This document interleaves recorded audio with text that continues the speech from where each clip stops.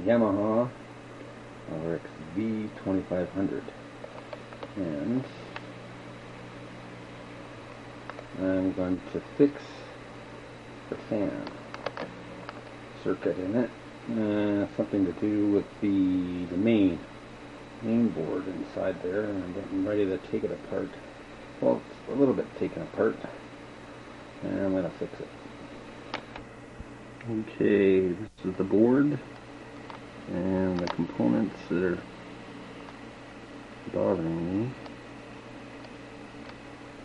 Okay, this is the board, the main board, and these are the two components that are causing me the trouble.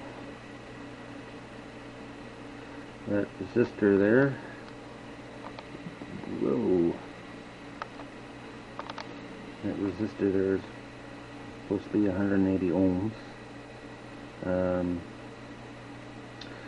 One side of the Schottky diode is supposed to read 29.8 volts, the other side 5.6.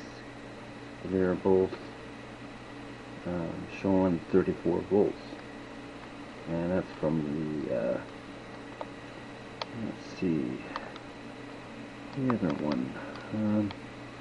I think it's there. Oh, where would it be? Oh, anyway,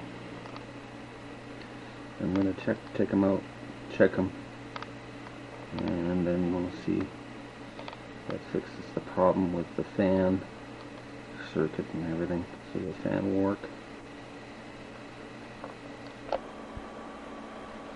Okay, we get it all back together except for the lid.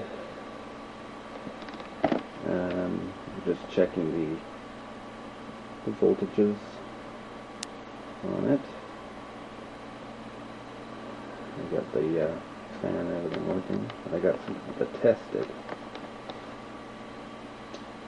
and I was testing it before, and there's a little strange thing going on. So when I go to check the fan test low, I got this hooked up here to check the fan, the voltage and everything, and it should be on low. It should be spinning, but it's not. And the voltage is about 2 volts, to almost 3 volts, which won't spin that fan. So I don't know. I can go to medium.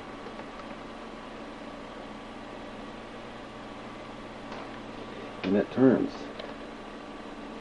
and it's about 5 volts, it's about 6 volts that it's getting.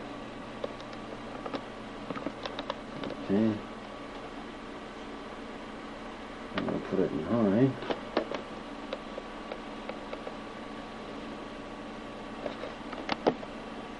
It's going faster, and that was only, let's see, 8 volts. 8.5 volts, 8.7 volts to be exact, that it's getting. So that's no wonder that fan is quiet. So, anyway, it's all working now. Thanks for watching.